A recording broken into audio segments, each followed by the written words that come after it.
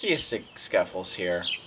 Well, recently our family is all abuzz with the new video by Noel Plum on omniscience and a presumed impossibility for a being to be omniscient, given something that was called Unknown Unknowns by Donald Rumsfeld many years ago.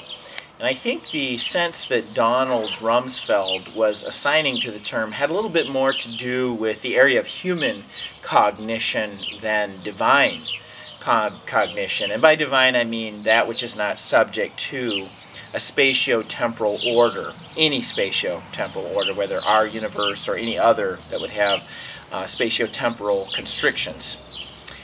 So, I would like to propose an argument for the possibility of an omniscient being. If there is a being who lacks belief, who does not have a belief, then it is possible that there is an omniscient being. Let me expand on that conditional statement.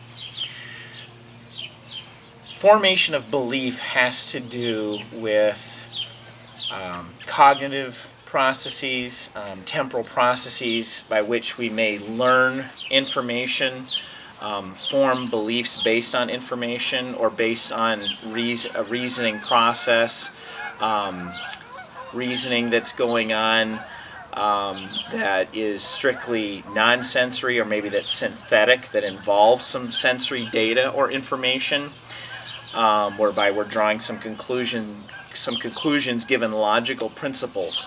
But if a being if there is a being that lacks that, then there would be the possibility for an omniscient being.